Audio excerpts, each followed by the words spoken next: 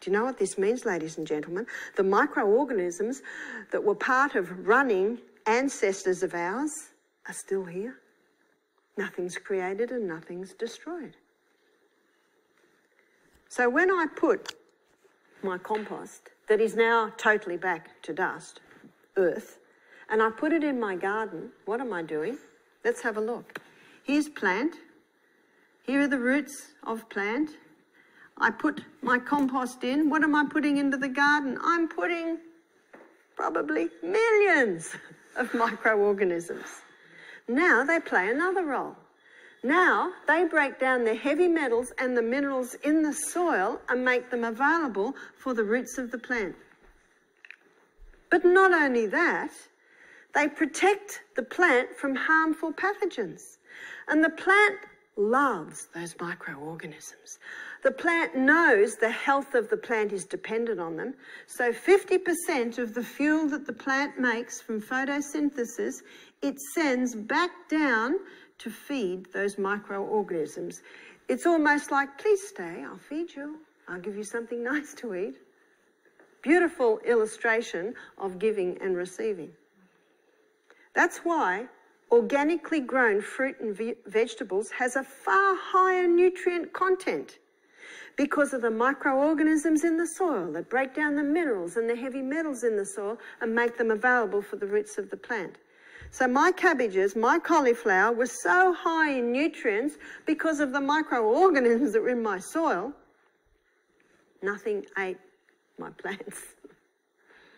A similar thing happens in our gut.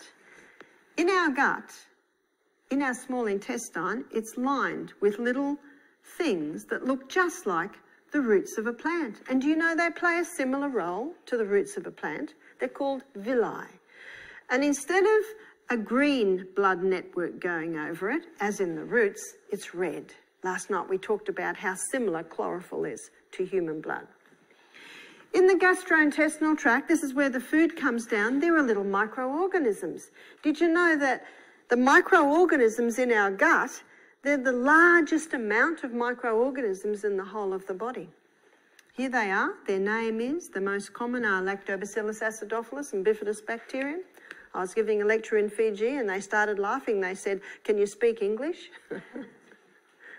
Lactobacillus acidophilus and Bifidus Bacterium. They're the two main ones. They're the two permanent ones that live in the gastrointestinal tract. Do you know they play a similar role as do the ones in the soil? They break down some of the nutrients in the foods and make them available for your roots, your villi. Enzymes in the mouth break down starch. Enzymes in the stomach break down proteins. Enzymes in the small intestine break down the final breakdown of starch, protein and fat. So what do the Lactobacillus acidophilus Bifidus Bacterium do? They release something out of the food that those other enzymes don't. They release the B vitamins. Wow. That's why in your cultured foods, like your sourdough bread, like your yogurt, like your sauerkraut, they're high in B vitamins because that's what these healthy bacteria do. How important are B vitamins? Well, we have to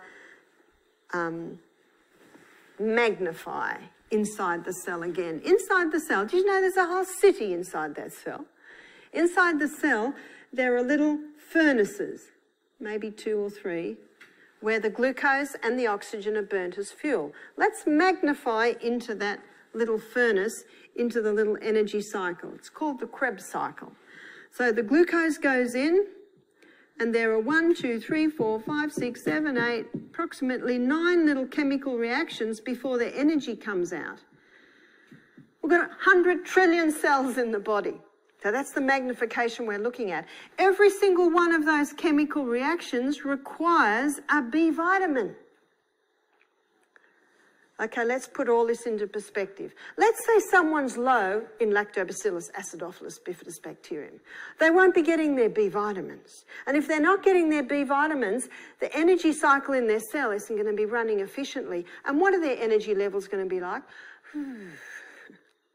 It's the most common complaint that I get from people. I've just got no energy. Why?